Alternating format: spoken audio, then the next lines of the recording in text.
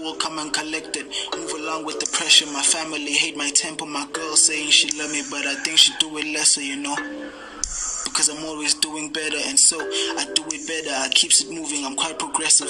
Relationships only sail the waters of second chances. I'm sleeping lesser, I'm always tired, I'm feeling better. The world is clearer through tired eyes and deep depression. My soul is learning lessons. Man, it's like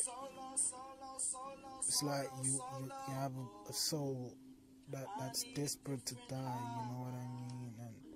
And it's trapped in this body that just continues to live. You know, it's really mad.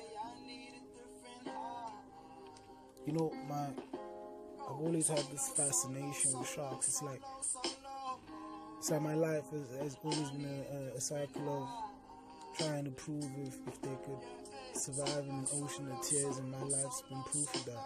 You know? I always feel like drowning, you know, just to submerge myself and escape the cycle of disappointments that life and air has subjected my lungs to. And that's a tough question to answer, you know. Depression in itself is just a variety of explanations from people who experience it, you know. There's no one way to define it, but then everything that goes on is the same, you know. In terms of trying to see the signs of suicidality, you can't see suicidality, man. It happens insidiously. It's just boom. It's like walking into a bank on a Sunday and it's empty and you're thinking, fuck, I could be in and out of here real quick. So you walk over to the counter and there's a lady there, and she's quite odd, you know. She's greeting awkwardly and she's awfully silent, no smile and shit like that.